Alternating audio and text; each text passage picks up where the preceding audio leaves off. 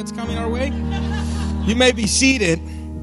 I want to jump right into it, and I'm going to ask you to pay attention to, if you take notes, take notes. If you have your Bible, try to follow along. We have quite some scriptures that will not be on the screen, but hopefully you'll be able to keep up with it. Over the last few weeks, we have been studying the parables of the kingdom, right?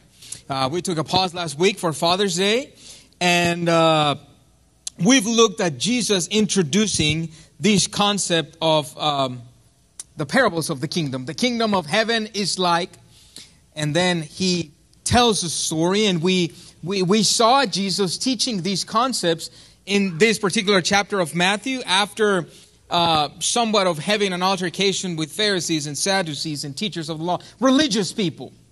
And disciples ask, why do you speak in parables? And he says, well, I speak to them in parables, but to you, I'm going to explain the secrets of the kingdom. And as we have been diving, of course, I'm not going to repeat everything that we've been preaching or teaching. Pastor Larry and I have been taking turns in sharing some of these parables. And we have learned that the kingdom is advancing, that the kingdom is growing, right?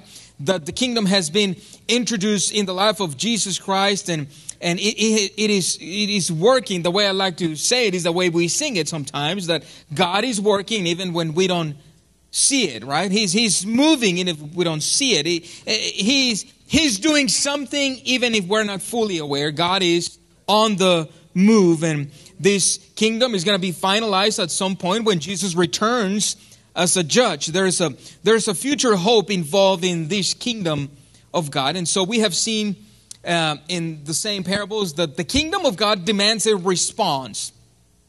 We looked at the parable of the pearl and the treasure, and Jesus said the kingdom of heaven is like, and he mentions, if someone finds a treasure, he goes back, or a land where a treasure is found, he goes and sells everything for the sake of that treasure, for the sake of that pearl. Now, over the last few weeks, interestingly enough, I have ran into some other approaches to interpreting parables and the kingdom of God. And if you are anything like anybody is, YouTube is filled with different theologians and explanations of scripture and preachers, and you ought to be careful. And so, just so you know, you are in my heart and in my thoughts every week, because I know that just like I am bombarded with content that sometimes appears to be truthful, it may not be. Or it may bring confusion. And when it comes to the kingdom, for example, I heard someone say, well, the kingdom of the parable of the kingdom of the parable of the kingdom that relates to the treasure and the pearl is not really about us responding to the kingdom and giving it all up for that kingdom. It's really the one searching for that treasure is Jesus, and the treasure is you, and you are that pearl. And in a sense, well, that might be true. Jesus gave everything for the sake of saving the world. But I'm not going to get into argumenting about those parable interpretations. What I want us to look at instead is to the reality of the kingdom of God being introduced by Jesus Christ. And the question in our minds as we have been trying to study these parables might be, what is this kingdom of God, right? I have said that the kingdom of God is not something that you get, but it's something that you enter into, that you become part of. So the question, of course, in my mind, and hopefully in yours, is, well, is then this kingdom something that is just manifested in our hearts? Or is it a physical kingdom related to political power and the changing of our circumstances and our surroundings? How does it look like? What exactly is this kingdom? Now, it is important to remember that the central teaching of Jesus is the coming of the kingdom of God. You can get away from this kingdom of God. Now, you can get over spiritual about it, or you can be in denial about it. You'll see what I mean here in a little bit. Let's look at Mark chapter 1:14. After John was put in prison, Jesus went into Galilee proclaiming the good news of God. The time has come, he said. The kingdom of God has come near. repent and believe the good news. In Matthew chapter 4:23, Jesus went through Galilee teaching in their synagogues, proclaiming the good news of the kingdom and healing every disease and sickness among the people. Now, Luke has no parallel to Mark, but here is his remark concerning the kingdom that Jesus came to proclaim.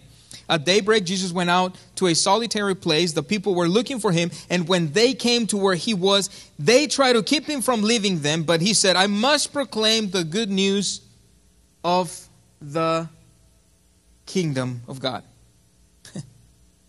So, for the sake of time, we have to kind of like agree on this reality that the expression kingdom of God and kingdom of heaven are the same.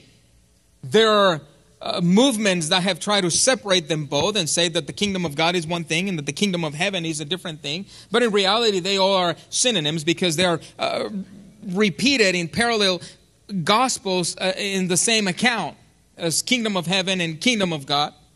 So both expressions are found in 61 separate sayings in the Gospels of Matthew, Mark, and Luke.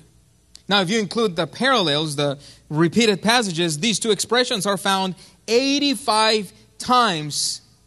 That means that this kingdom of God, this kingdom of heaven is important, isn't it?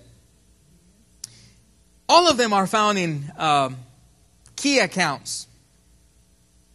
Matthew 6:10 says, your kingdom come, your will be done on earth as it is in heaven. You find the same expression in the Beatitudes where it says in Matthew chapter 5 verse 3, blessed are the poor in spirit, for theirs is the kingdom of heaven. You find that expression in the last meal that Jesus shared with his disciples. He says, I tell you, I will not drink again from the fruit of the vine until that day when I drink it new in the kingdom of God.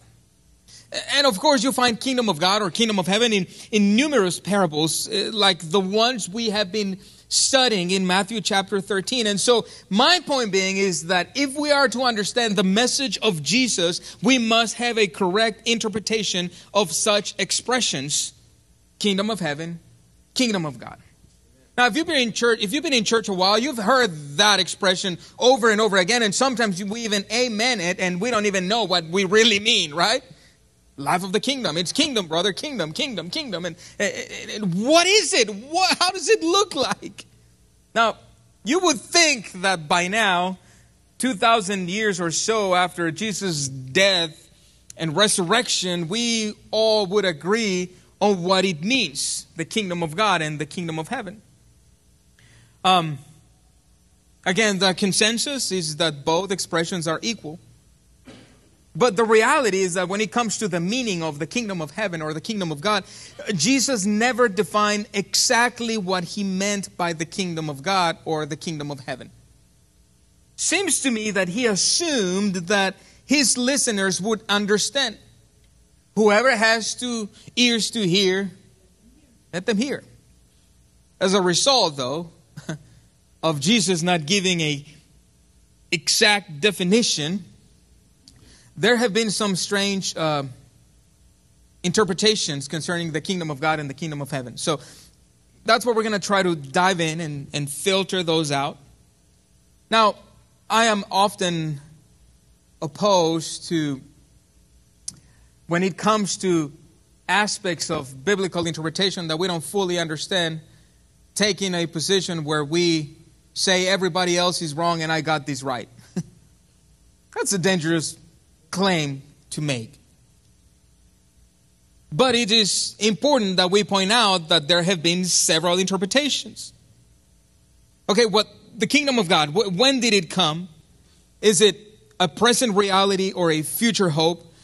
Does it refer to a political power or a spiritual expression? Is it a kingdom that is going to be visible or is inwardly in our hearts only in the kingdom of God? If that kingdom of God is here and now, then how do we cope with the reality that there is still murder and pain and hate and sickness in our world and promiscuity, right? Because you've heard it said that if the kingdom of God, you're living in that kingdom, there shouldn't be any sickness. There shouldn't be any pain. And if you're not getting the healing, is because maybe you're not praying this way or doing these things, or you know what I mean? And then there comes this aspect of confusion and guilt when it comes to the proclamation of the kingdom of God. So, just bear with me for the next 5-10 minutes, and then we'll come back around and deal with the present reality and the future hope of the kingdom of God. There are, we may get a little bit technical here, different schools of interpretation. So we're going to try to understand some of them. There is what is called the political school of interpretation that approaches the kingdom of God with the lens of the kingdom of God being a code word for the establishment of a political kingdom. You know, the kingdom that Jesus came to establish relates to all the political atmosphere and power. But it doesn't take long to see Jesus refuting this position, because if that was the case, he would have fought the Romans. Yet he didn't. Instead, he told the disciples, if you shouldn't resist an evil person. If anyone slaps you on the right cheek, slap him back. That's what mine says. I'm just kidding. No, I'm just kidding. But Jesus, instead of talking about that political, approach to the kingdom, he said, no, you got to be humble. The last will be first. And if anyone forces you to go 1 mile, right. There's, of course, more into this. And I feel that I don't make justice to these schools of interpretation. They probably have good elements and good points when it comes to this approach. But if it was only in terms of a political power, then when Jesus was asked in Mark chapter 12, "Teacher, we know that you are a man of integrity. You aren't swayed by others because you pay no attention to who they are, but you teach the way of God in accordance with the trust. Is it right to pay the imperial tax to Caesar or not?" What did Jesus say? Well, he said, give back to... I like how you're completing my sentences. Let's keep this going. So, we can move that interpretation aside, right? Then we move into some technical word, and there is a word, eschatology, which Pastor Larry knows well what it means. I have more difficulty trying to explain it. It really just relates to the end of times, to the ultimate judgment, to the future hope of the souls or human beings. It's the end of times. And so this school of interpretations are named the non-eschatological view, which means that basically, and again, I'm simplifying this as much as I can, this approach of interpretation to the kingdom of God means basically that there is no future to look forward to. Or at least it doesn't take priority. And the essential contribution of this message was that the kingdom of God involved the present reign of God in the heart of the believer. It was just in our hearts. The kingdom is here. The presence of a new principle, the present inner reign of God in the human heart. This is the kind of view that uses present circumstances to put meaning into the text. You know, when sometimes you really don't hear from God because you don't open His Word, but then whatever you're going through, you say, well, God must be doing something, and you try to interpret Scripture according to your circumstances. Now, once we seek to understand the message of Jesus and what He meant by the expression kingdom of God, it is clear that there is a futuristic view, an eschatological aspect in it, in the sense that the kingdom is breaking into history and that Jesus consistently talked about a future hope for that kingdom to be fully revealed. Okay, then we find another school of interpretation. This is called consistent eschatological school. I promise we'll get out of these technicalities and we'll land at a safe place together. Can I get an amen? Amen. Just don't get lost. Stay with me. Jesus, in proclaiming the kingdom of God, was not speaking, this is the other school of interpretation, was not speaking of any ethical inward rule by God, but on the contrary, of the end of history and the supernatural inauguration of a new age. According to this view, the kingdom of God refers to a future reign of God that Jesus believed was to be inaugurated in the near future. In other words, it's not here, it's there. I'm taking you somewhere. We can push that aside too. Then there is the realized eschatological view. In this one, there was a famous book called The Parables of the Kingdom, interestingly enough, that argued that Jesus proclaimed in his ministry that the kingdom of God had now already arrived. The kingdom of God was therefore not some future manifestation of the rule of God, but was a present reality in the ministry of Jesus. The kingdom of God had come.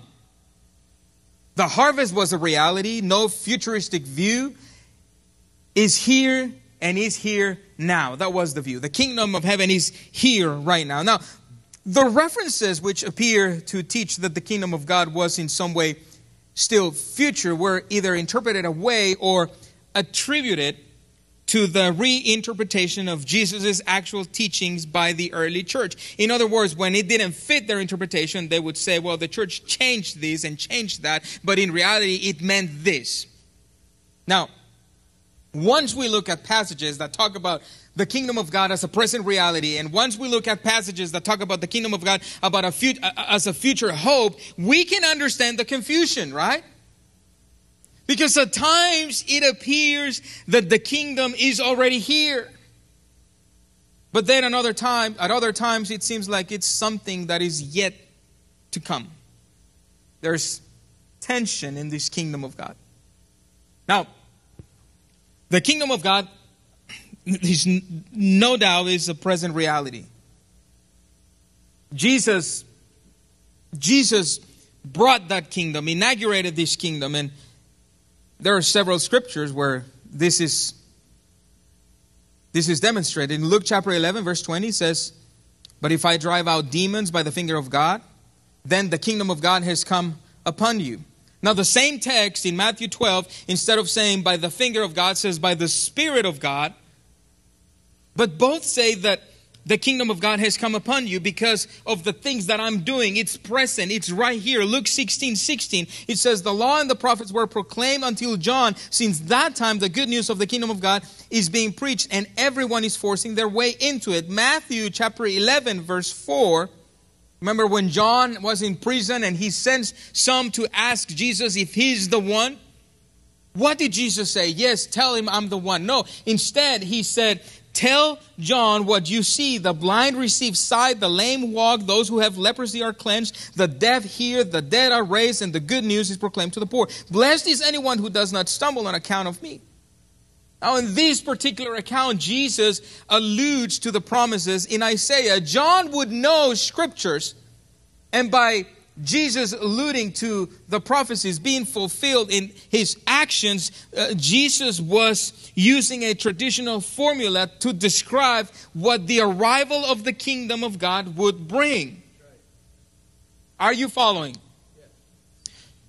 Then we find a manifestation of the present reality of the kingdom of God in the three parables in Luke chapter 15. How many of you have heard the parable of the prodigal son? Right? Pastor Larry preached on it not long ago. In the same chapter, we find the parable of the lost coin and then the parable of the lost sheep. Now, all three are describing exactly what Jesus came to do, aren't they? Jesus is the one that left everything for the sake of his son. So it's a present reality. And in the coming of Jesus, the promises of the law of the Old Testament and the prophets are fulfilled. Matthew chapter 5:17, Jesus said, "Do not think that I have overcome to abolish the law or the prophets. I have not come to abolish them, but to fulfill them." Now, one more passage, and then we'll jump over these technicalities.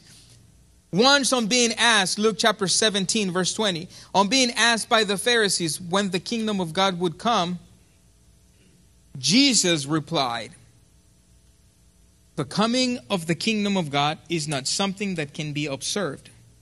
Nor will people say, 'Here it is,' or 'There it is.' because the kingdom of God is in your midst.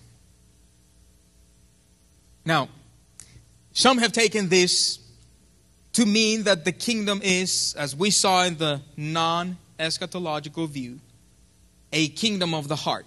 Yeah, it's the kingdom of God is in your midst, Jesus said. Now, here's the problem with that interpretation, that the Pharisees didn't believe in Jesus, didn't believe in the kingdom. So, if interpreted this way, then the kingdom was not in their hearts. And so, as the text stands, the text is best, in my opinion, understood as teaching that the kingdom of God is now in their midst because in the person of Jesus, the kingdom of God is present among them. Or it could be that the kingdom of God is now within their reach of entering. The message of salvation, the reality that the kingdom of God is here and now, doesn't mean that it's going to force you into it. It means that it's available for you to jump into it. Jesus clearly taught that in his coming, the long-awaited and the long-sought kingdom of God had now arrived. The kingdom broke in when Jesus came. Okay, so the kingdom of God is present, right? Here and now. But then we also have plenty of passages that talk about the kingdom of God as a future reality. Luke chapter 11, verse 12. He said to them, when you pray, okay, here's your chance to stay awake with me. When you pray, say, Father, hallowed be your name. There you go. Your kingdom come. That means it's in the future, right? This prayer doesn't speak of an inner reign. It speaks of a future hope. Your kingdom come, your will be done on earth as it is in heaven. Here, clearly the petition seeks for God to reign on earth even as he now reigns in heaven.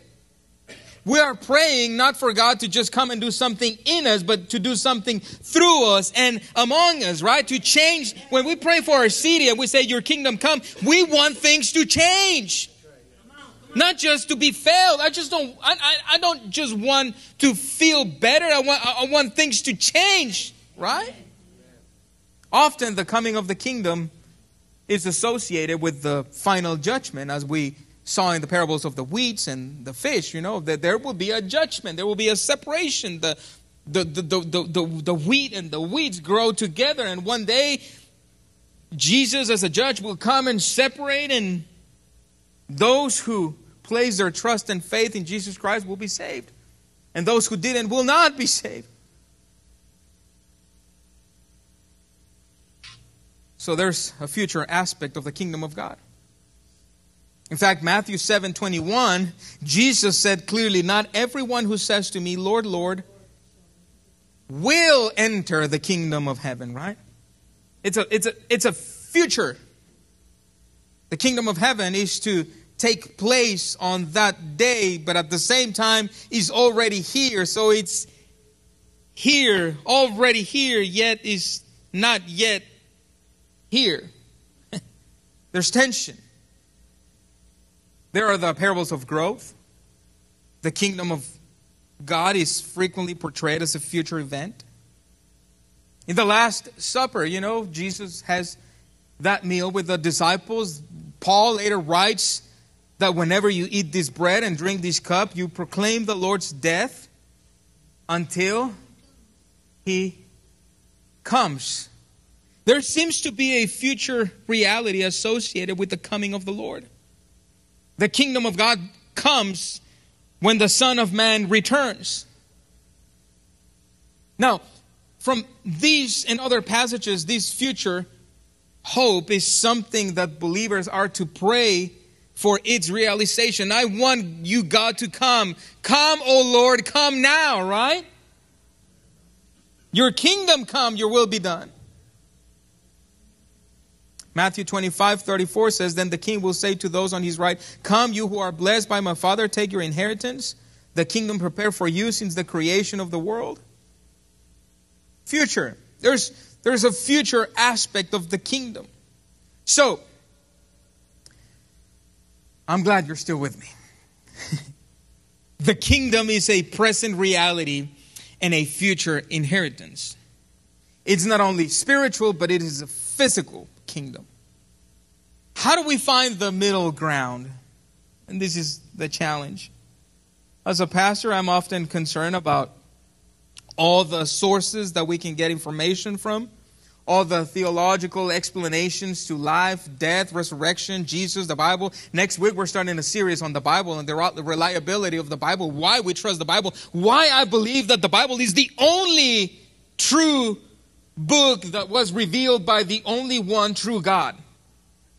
You know, last week we put a clip of a sermon and somebody commented there, like, the comment read something like, how do you know you picked the right God? Humanity has been creating gods for years. There are over 20,000 gods. I didn't engage in conversation because it was probably a robot or something, but I thought to myself, because my Jesus is the only one who prophesied his death and resurrection and pulled it off.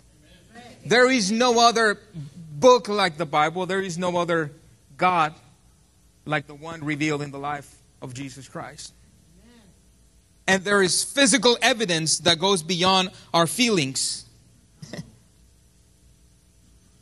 Okay, so the fact that there are mentions of the kingdom as a present reality and also a future inheritance doesn't mean that we have to choose one or the other.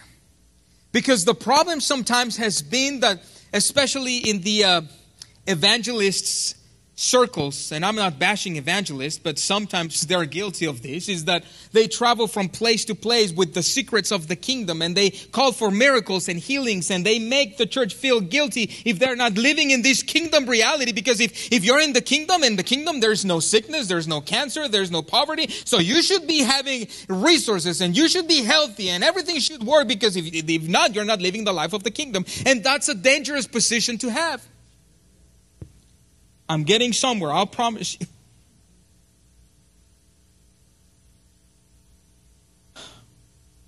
You can't pick one position or the other when it comes to the already here or the not yet here kingdom. The kingdom, and you may want to remember this clearly, every day is already here, but is also not yet here.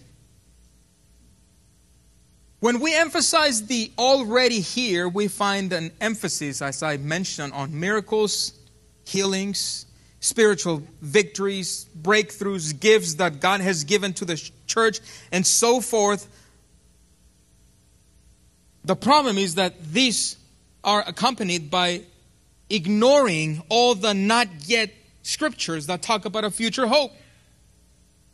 And what happens in this interpretation is that the miracle, the healing, the provision, the kingdom life becomes an idol and takes more importance than God himself.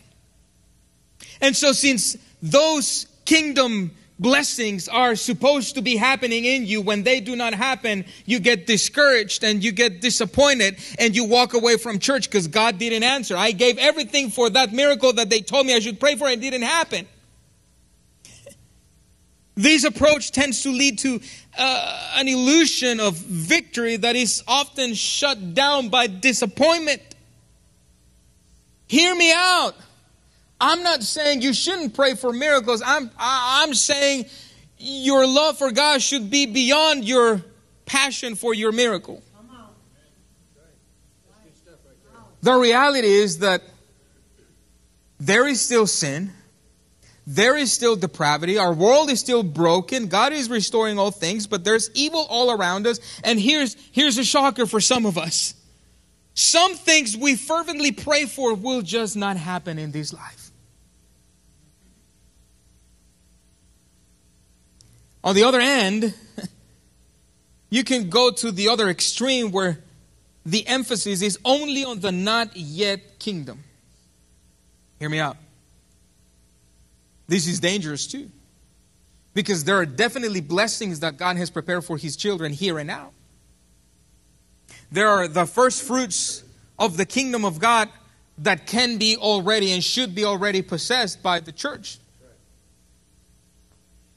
I am convinced that that's one of the reasons why Paul could pray, I have learned to be content no matter the circumstances, right? That's why he could write from prison, rejoice in the Lord always, rejoice. It was a present reality with not the present evidence of the kingdom, but it was life in the kingdom.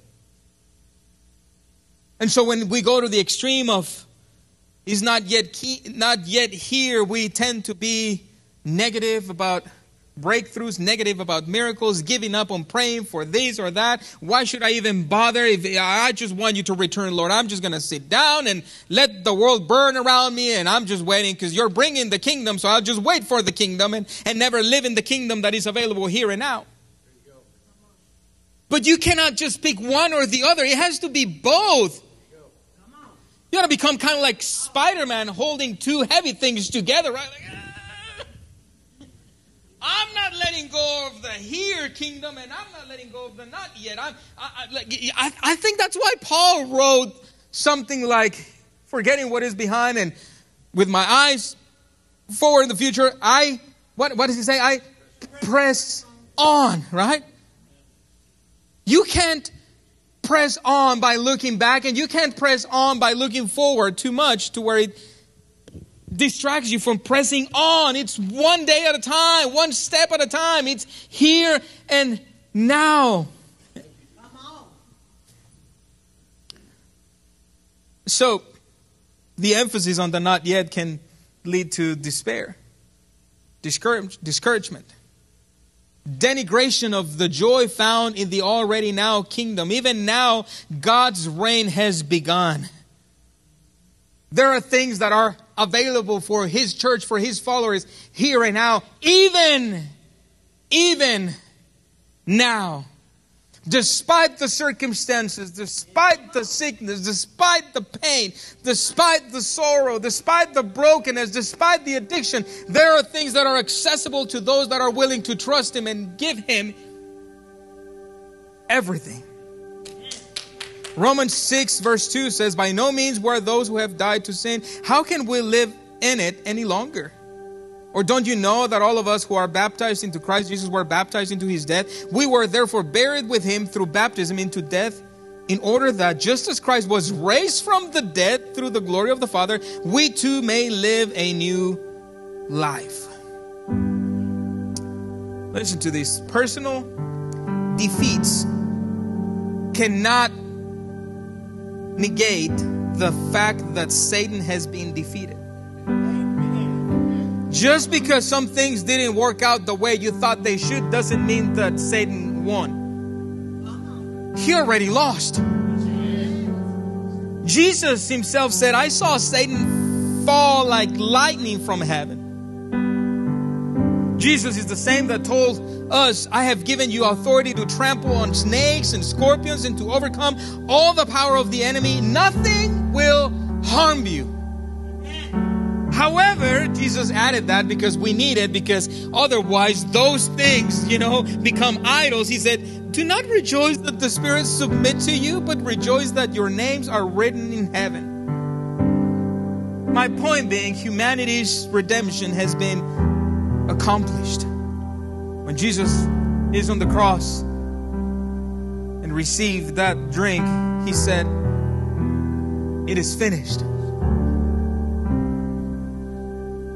This is why I have some encouraging words. Would you stand up with me? That way they will sink in a little bit better. I want to encourage you to be encouraged by two things. Now listen carefully. If you have placed your faith and trust in Jesus Christ, we got to learn to be encouraged by both defeat and success. Why? Well, because success provides a glimpse of the consummated kingdom that is to be revealed, and it fills us with anticipation. You have prayed sometimes and God answered, didn't He? that should excite you. If he answered those little prayers that we come up with here and now, imagine how it will be when he finally returns. Now, on the other end, defeat. Defeat causes, or should cause, a greater longing for the full revelation of the kingdom. My heart breaks when I see pain around me. When I see loved ones being afflicted by the sin in this world and the temptations of this world and the brokenness in this world and the drugs around this world and the promiscuity in this world. Doesn't it break your heart?